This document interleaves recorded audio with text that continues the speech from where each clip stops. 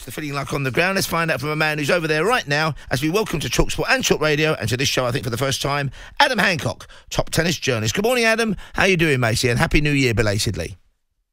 Hello, Happy New Year. I'm all good, thank you, except for the cricket, which I'm just choosing to ignore at the moment. I think we should all do that. We're crossing line. I mean, the trouble is, because England are batting, every time I'm told you've got to go back to John Norman, our cricket editor, I know it ain't going to be good news, Adam. So let's talk about the tennis then.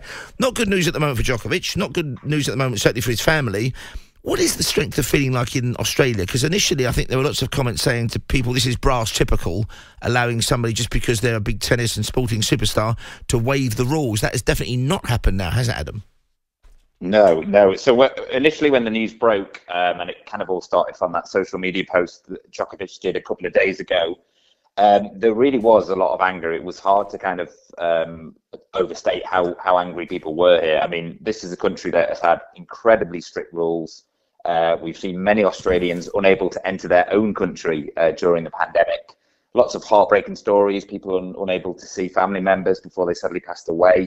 So for Djokovic to arrive in the manner that he did, posting on social media, it wasn't a good look, and people reacted with a real amount of anger. You could feel it. Everyone was talking about it here. Social media was, rife with criticism of the authorities for allowing this to happen.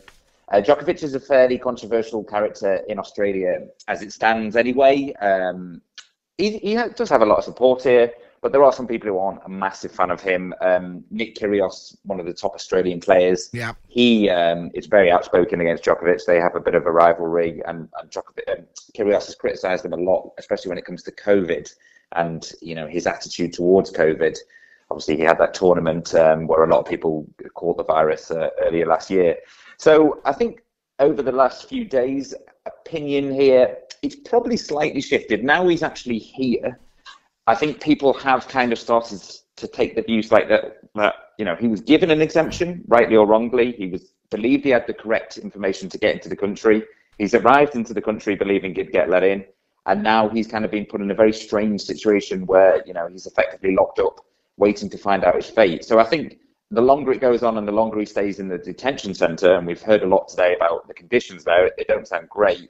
I think he might get a bit more sympathy, but I think there's still a lot of anger. Now, I understand his legal team have challenged this decision by the Australian Border Force, and they've got a hearing at the Federal Circuit and Family Court of Australia scheduled for Monday. The Open itself starts on the 17th on that front. I presume then, if this isn't resolved after that hearing or whenever they get their verdicts handed down, he'll be if it goes against him, he'll have to leave the country. Full stop, simple as that. Yes, it would look that way. I mean, the tournament organisers for the Australian Open, they want this to be sorted by Tuesday, I believe, because they need to sort out their schedule. They've got to find a replacement if Djokovic isn't able to play. The judge did reference that yesterday, but he did say, look, I understand the situation, but I'm not going to be hounded by the tennis authorities to get this sorted quickly. We need to look into this properly. We need to go through the right process.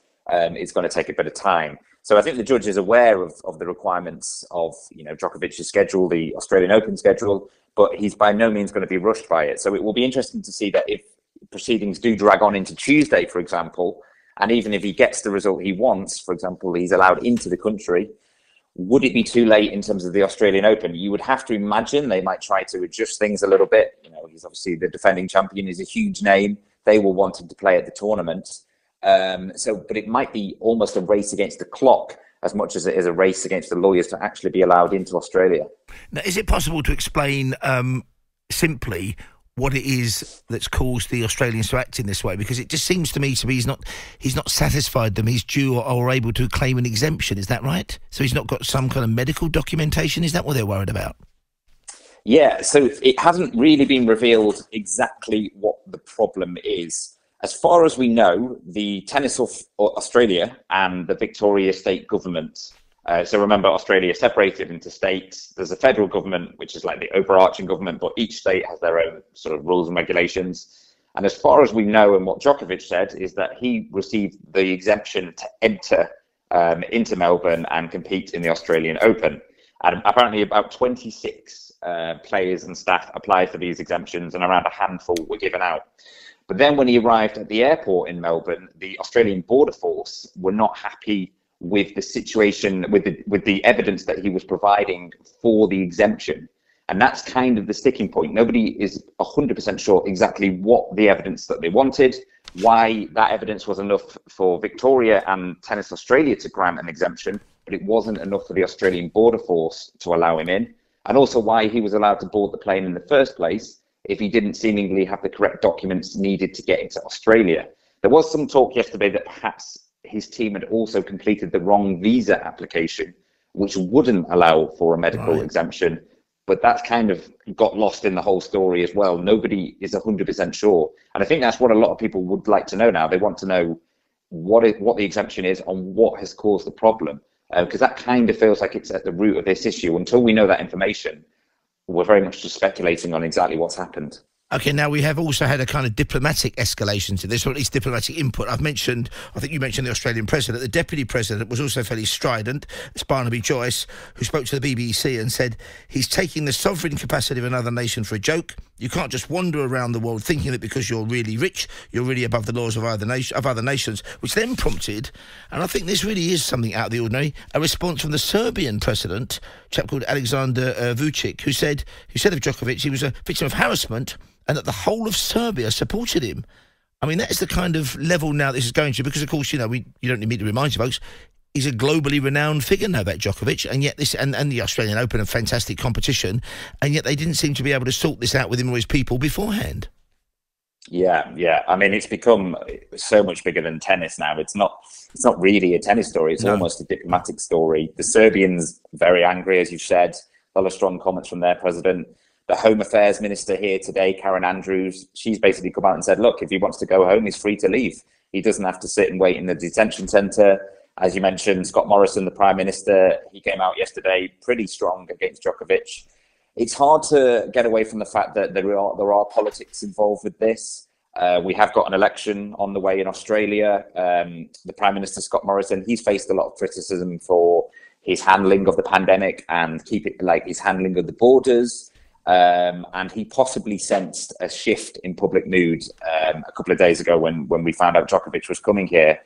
And it's hard to escape the fact that, we're told a couple of players have been allowed exemptions. We haven't heard anything about their cases. Apparently a few are being investigated, but we don't know much about their cases. Whereas Djokovic's case, we know a lot about it, and it's everywhere. So it's hard to escape the fact that given how high profile he is and, given the political nature here right now, with COVID, with the election looming, it's hard to escape the fact that this has become a diplomatic thing both within Australia and around the world. And I mentioned it's very important for tennis. Of course, it is. Djokovic defending his fourth Australian Open title, I think, in a row. But also, it's important. It would be important this competition were to win it for him personally, wouldn't it, Adam? Yes, absolutely. He's got a chance to basically beat Roger Federer's Grand Slam titles record, get to 21. They're currently both tied on 20. Of course, Federer won't be here in Australia. So it's a tournament he's done very well in the past. He performs very well. He likes playing in the night matches on the big courts they have here. He often has thrilling matches. He's had some incredible 5-set matches over the years, and he would be a strong favourite for this tournament.